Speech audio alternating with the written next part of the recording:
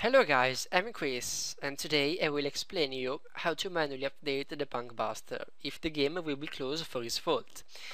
This is my first video in English, and I'm an Italian guy, so if I commit any mistakes in pronunciation, please don't be too hard on me.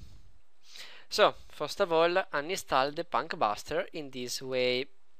Go to your Battlefield 3's folder, then double click on PBSVC.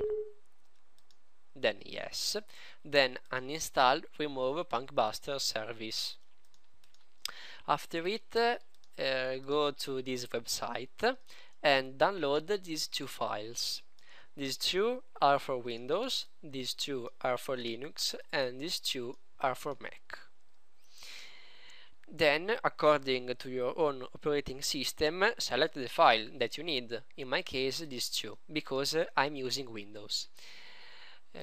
Okay, then open them, and then you have to save them in their correct name, in their correct folder, which is Battlefield 3, PunkBuster, HTM.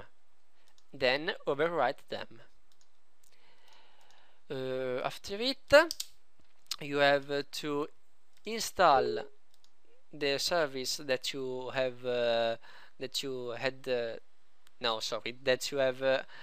uninstalled before. So reinstall PunkBuster service. Okay, sorry for my bad pronunciation.